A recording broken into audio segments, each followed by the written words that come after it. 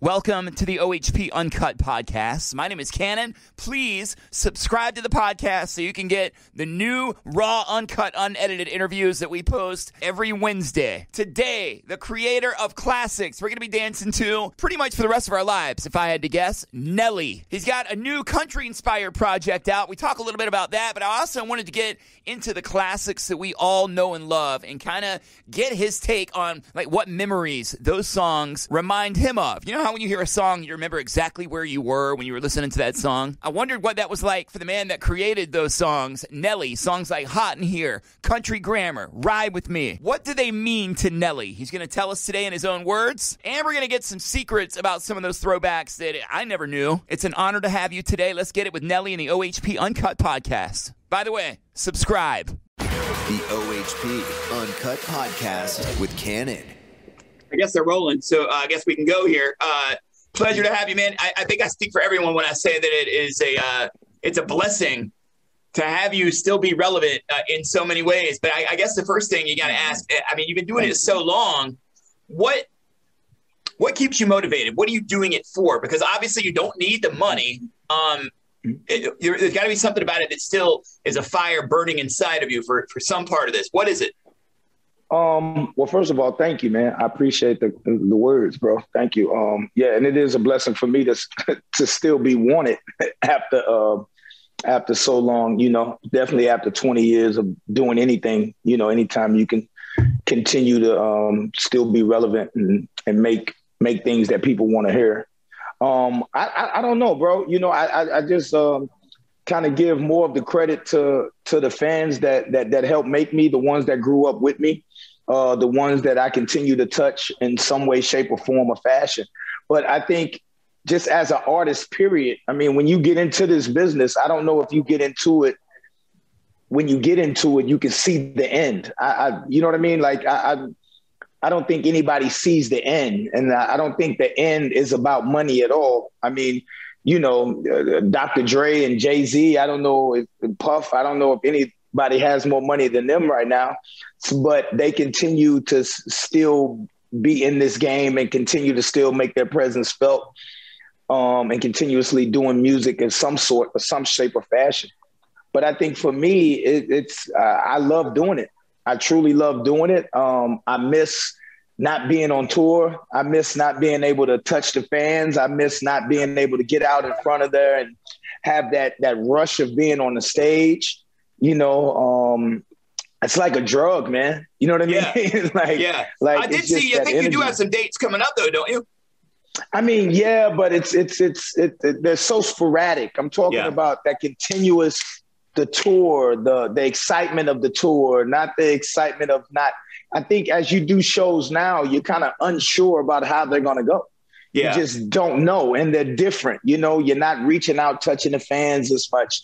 The fans have to be so far back from the stage and nobody can be as close. And that's like not what you got in it for. You know, you got into the music and into doing shows for the exact opposite reason.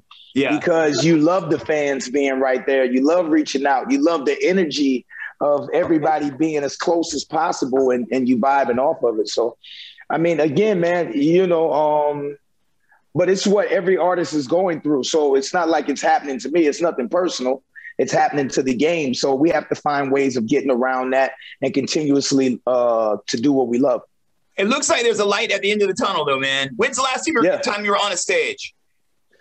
I actually have been doing a little spots here and there, but they've been more or less private parties. We recently, about a week and a half ago, we just did a guy's birthday party down in Palm Beach. And you know, it was really dope. It was just some guy. Well, I mean, you know, I don't put everybody's business out there. It was a private party. Right. Some guy with a lot of money. Yeah. Oh, hell yeah. Yeah. Some guy with a whole lot of money. You know. Have you done like some of those shows for super rich people, like, you know, people like in Saudi Arabia, princes and shit like that? I hear they get, we've done that. We've done that before. We haven't done them recently. Not recently, but we've definitely done them before. Yeah, man, birthday parties. And I tell you what used to be like very, very profitable was like bar mitzvahs. Used to get a lot of rich bar mitzvahs. You know what I mean? Like I get several of them. A lot of them in New York too. A lot of them was in New York back in the day, and in the early Nelly days, it was just like, you know, quick, 2, 3, 400,000, like for a 13-year-old party. You kind of like spoiled brat, but you love them. Oh man, I love them. Yeah. Awesome. Tell me, man, what is it with you in country music, man? Because you got the song with Florida Georgia Line. It's the second time around, you know, doing something with them, but it's not a one-off, man. You've had Tim McGraw and who else? Kane Brown. I mean, the list goes on and on for you. And there's sort of a relationship with you in country music that's kind of good, honestly. Yeah. Well, first of all, I love country music. You know what I'm saying? And I feel honored and blessed that they allow me to be at the dinner, you know, so to speak. Like if country music was having a dinner and they only let in certain people who they appreciate, you know, I feel like I would get invited. Yeah, you never seen at the table. Maybe not at the main table, but I definitely will be in the room. You know what I mean? Like, which is a blessing for me, but also, I was born in Texas, but St. Louis raised me. St. Louis raised me. I'm a Midwest boy. I'm a heartland kid, show me state bred. And, you know, if you're from Missouri, it's a huge music scene, but also a huge country music scene. And it's one of those things where, you know, I wanted to be a bridge, man. I wanted to be that bridge between what I do and country music, so to speak. So I was able to reach out to several different people and show them that I had love for what they were doing, and maybe we could come together. And that's been going through my music just since the beginning, man. And I got turned on country music through my uncle, who's no longer here, may he rest in peace, but he turned me on to Lionel Richie, and which Lionel Richie actually turned me on to country music, because he was writing for The Gambler, Kenny Rogers. Oh wow! I totally forgot about that connection. Yeah, he wrote a lot. He wrote a lot of music for a lot of different people, and Kenny Rogers was one of the one. And Kenny Rogers was actually my first introduction into country music. You know what I'm saying? I used to love The Gambler. So it was just one of those situations where, you know, you start digging deep. And then as you get older, you get turned on to more people, Hank Williams, George Strait, Shania Twain, Garth Brooks. You just continue to go. My homie Tim McGraw, all the way Thomas Rhett, all the way up to now, and things like that. And you just find out, man, that the music is very, very similar to a lot of the music that I grew up with, as far as the stories and the passion. Now, the music may be a little different, but the passion in the music and the stories was all the same. I want to get to the new album that you're doing, but first I want to take a little trip down memory lane, because nothing brings back memories like hearing a song, man. And I know that, like, when I think of a song like Country Grammar, like, I know exactly where I was the first time I heard that song. First time I heard Country Grammar, I lived in Boston. It was on Jammin' 94.5. And I said, holy shit, who is this Nelly? And I'm curious, kind of like, if I go down a list of songs, like, what's the first memory that pops into your mind associated with those songs? Can we go down a few of those? Sure. All right, cool. I mean, let's start with Country Grammar then. 2000. Actually, 99, the song. Okay. Actually, 99 was the song, late 99. It was just amazement, man. You know, excited. You know, it's the doorway. It was kind of like the doorway, the song. And actually, what I would say too is persistence, because I had to fight, kick, and scream to get Country Grammar as my first single with my label. Why did they want another single? Well, they wanted to use EI for the first single. Oh. But I wanted Country Grammar because it had already meant so much to my city, because Country Grammar was a song that I did for a Lunatic mixtape, and it had already had legs in St. Louis. And St. Louis, we didn't support anything locally like that. So for us to really be supporting that song, I knew that song had a lot of potential to be what it turned out to be. So I really wanted that to represent, Nelly and the St. Lunatics. It was Nelly versus the label, and Nelly won. Well, I think, love it. Well, they probably won a little more than me. On the back end, they did. Yeah. Hell yeah. How about Ride With Me? Ride With Me. Just being in my car, man. Actually, Ride With Me came about as an accident because I used to have a tape that one of my producers made, J.E., who produced like 70% of Country Grammar. And on the tape, Ride With Me used to come on after EI. And, you used to have to rewind the tape to get it back. So, when you ride, sometimes when you drive and you don't get a chance to rewind right away. And when EI would go off, Ride With Me would come on. And I actually wrote Ride With Me in the car. Like Ride With Me was literally wrote in the car about being in the car and, oh, wow. and everything. So I remember listening to it in my Mitsubishi Eclipse, man. That ugly ass car. When you think about the Nellyville album that came after that, Hot in Here. I mean, we've talked about this song before. I think you told me one time that this song sounded different when you first came up with it than what we heard when it came out. Yeah, definitely did, because we were trying to work our way around the song a little bit, me and Pharrell, because the song was so abstract, so to speak, when you originally was listening to the beat. But one of my favorite stories is about once we got the hook laid and everything, we were in this place called the Record Plant out here in LA, and somebody bursts through the door and was like, because we had the music, we had it turned up, we were playing it super loud, and my man Buster bust through the door and was like, "Oh my God, what is that sound?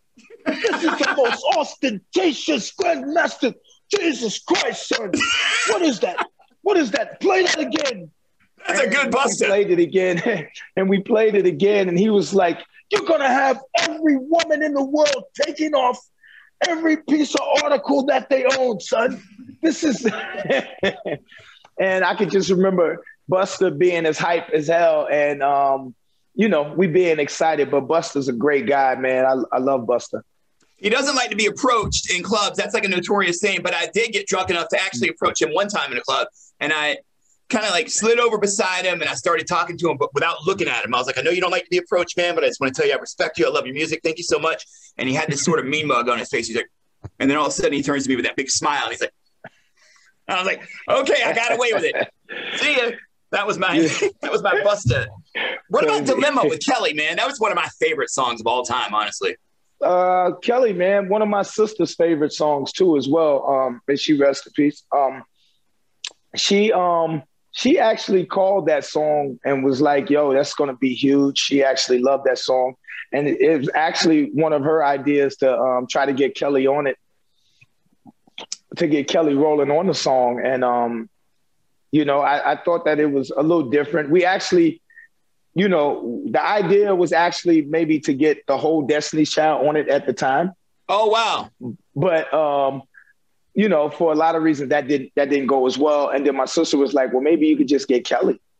We had been on a tour with them and everything. And she was like, "Oh man, we wound up getting Kelly on it and it worked out." It was kind of dope. Is there a F-bomb in that song that kind of slipped through the cracks that got on like the radio edits of that song? I could have sworn there was like "I ain't fucking with no game" or something like that in the background. Just sort of in the background that I thought heard slip by on that. Maybe I'm mishearing it. Yeah, I think so. You probably misheard that one.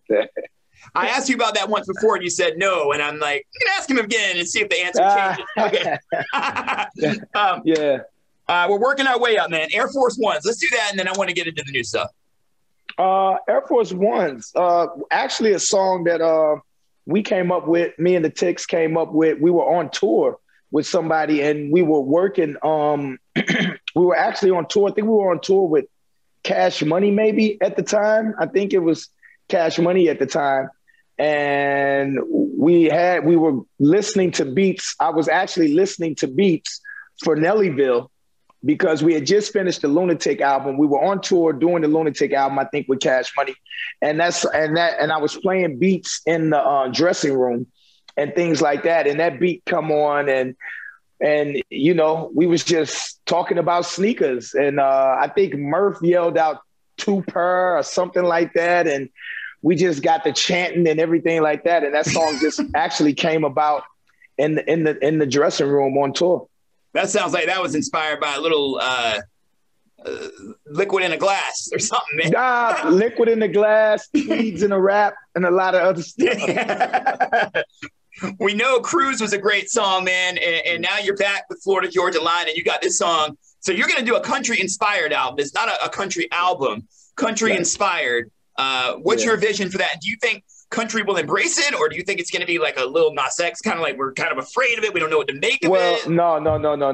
Well, I mean, congratulations to everything Nas X accomplished. You know what I'm saying? Grammy and everything. I think, right. I think mine is a little different in the sense of, you know, I've been fortunate enough to be embraced since like 2004 in more of a different way, I would, so to speak. Like, my whole brand has been about country, whether it was in hip hop or whatever the case may be, even with country grammar, country this, country that. So I think it's just a little bit different in the sense of it's like what you said. I don't call it a country album. I call it country inspired, because I know for a fact that Nelly can't wake up one day and decides he's going to make a country album. You know what I'm saying? I don't live a country life every day. I live a hip hop life. Hip hop is where I'm born and bred. But what I'm doing is making an album that shows how country music has inspired me, show my love and my appreciation for them supporting me and for the love that they've shown me, show how their music over the years has influenced in what I do. And like I said, again, I don't have to sit at the table, but the fact that they've allowed me to be in the room is something that I'm very appreciative of. No more than Garth Brooks is going to wake up and decide he's going to do a hip hop album. You know what I mean? So I just think from that perspective, I think when people get a chance to hear it, they'll understand that it's still a Nelly album. But it's definitely, you'll hear the inspiration, you'll hear the country influence, you'll hear it in the music, you'll hear it with some of the artists that are on there, which we'll get into once we drop it. I'll be able to come back and be able to tell you about that. But even if you listen to a little bit, you can hear the Nelly vibe, but you also hear the country inspired flavor, nicks and knacks in there. Yeah, the flavor. 100%. When is this dropping? Hopefully by top of summer. Have you got all the songs together? Do you know what's going to go on it? We're still tightening it up right now as we speak. It's been kind of hard with the COVID thing, just getting around and just getting it notched on. And I'm a very hands-on person too. I hate sending my music off and getting it back. I love to be in there with the artist as we're creating, because I think things go better because you get a chance to feed off like we did with Little Bit. We did that together. So, you know, I love to be in there. So, but we're trying to work it out. So hopefully the top of something. How many tracks do you have like sitting on the shelf that you're trying to kind of pick and choose which ones you're going to grab? Well, I think it's an EP. It's not actually an album. So we're only going to put like maybe seven songs on it. I'm probably up to about 15 now, but we're trying to hash it down, and I'm steady doing more. So, but man, it's going to be a great project, bro. And I really can't wait till people get a chance to hear it. And hopefully we get a chance to make history again, because I think this could definitely be the start of something big and be a bridge and a catalyst for something. It sounds like it might be the soundtrack to a lot of people's summer, man. That's what it sounds like. I hope so, bro. Looking forward to it, man. And I can't wait to see you in person again, man. Thanks for your time and your energy and the music. Thank you so much, man. I appreciate you, bro. Thank you. I'm going to play a little bit, and I'll see you soon. Thank you. Right on. The OHP Uncut Podcast with Kannon.